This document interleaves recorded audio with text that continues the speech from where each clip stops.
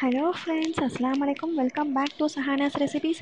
இன்றைக்கி நம்ம சேனலில் ஒரு இஃப்தார் ரெசிபி பார்க்க போகிறோம். அதாவது டேட்ஸ் பனானா புட்டிங் எப்படி செய்யலாங்கிறத பார்க்கலாம். அதுக்கு தேவையான இன்க்ரீடியண்ட் என்னென்னு நான் உங்களுக்கு சொல்லிடுறேன்.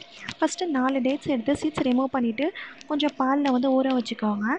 இது ஊறுற சமயத்தில் ஒரு 10 கிராம் அளவு கடல்பாசி எடுத்து தேவைக்கேற்ப தண்ணி சேர்த்து ஒரு பிஞ்ச் சால்ட் சேர்த்து அடுப்பில் வச்சு கடல்பாசி கரையிற அளவு நல்லா காய்ச்சிக்கோங்க. இது காய்ச்சிக்கிட்டு இருக்க சமயத்தில் ஒரு மிக்ஸி ஜாரில் நம்ம ஊற வச்சோம் இல்லையா டேட்ஸ் அப்புறம் பால், அதை சேர்த்துக்கோங்க. கூடவே நான் இன்றைக்கி ஒரு வாழைப்பழம் எடுத்துருக்குறேன். ஒரு வாழைப்பழத்தை சின்ன சின்ன பீசஸாக போட்டுக்கோங்க மிக்ஸி ஜாரில்.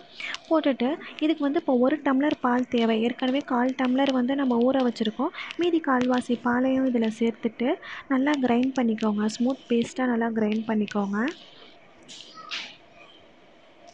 பாருங்கள், இப்போ நான் கிரைண்ட் பண்ணிட்டேன்.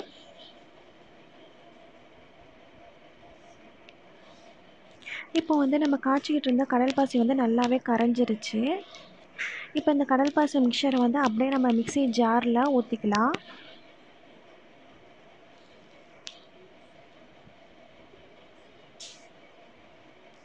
மிக்ஸி ஜாரில் ஊற்றிட்டு ஒரு தடவை நல்லா ஸ்மூத் பேஸ்ட்டாக இன்னொரு தடவை எல்லா மிக்சரும் ஒன்றா கலர்ற மாதிரி நல்லா நம்ம கிரைண்ட் பண்ணிக்கலாம்.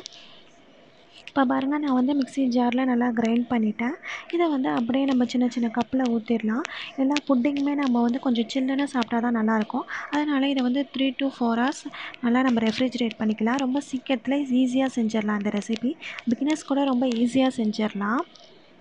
இப்போ இது 50% செட் ஆனதுக்கப்புறம் தான் நம்ம மேலே ஏதாவது தூவணும். அதாவது இப்போ நான் டெக்கரேட்டிவ் பர்பஸ்க்காக நான் மாதுளம்பழத்தையும் சின்ன சின்ன பீசஸாக கட் பண்ண வாழைப்பழத்தையும் போட போகிறேன். பாருங்கள், நான் காட்டுறேன் பாருங்கள். உடனே நம்ம போட்டால் இந்தமாரி ஆகிடும். அதே உங்களுக்கு 50% கொஞ்சம் செட் ஆனதுக்கப்புறம் போட்டால் அப்படி உள்ளார போகாது. இதை பாருங்கள், கொஞ்சம் செட் ஆனதுக்கப்புறம் நான் போட்டுட்டு இப்போ திரும்பி நான் ரெஃப்ரிஜிரேட் பண்ணிடுறேன்.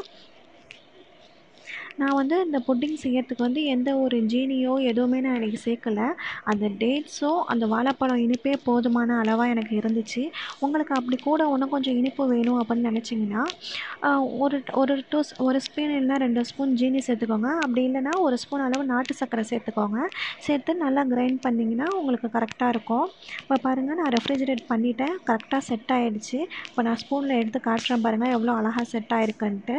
இந்த ரெசிபி உங்களுக்கு பிடிச்சிருக்கோன்னு நம்புகிறேன். அப்படி பிடிச்சிருந்தா லைக் பண்ணுங்கள், ஷேர் பண்ணுங்கள், சப்ஸ்கிரைப் பண்ணுங்கள். அப்படியே கூட இருக்கிற பெல் பட்டனையும் கிளிக் பண்ணுங்கள். தேங்க்ஸ் ஃபார் வாட்சிங்.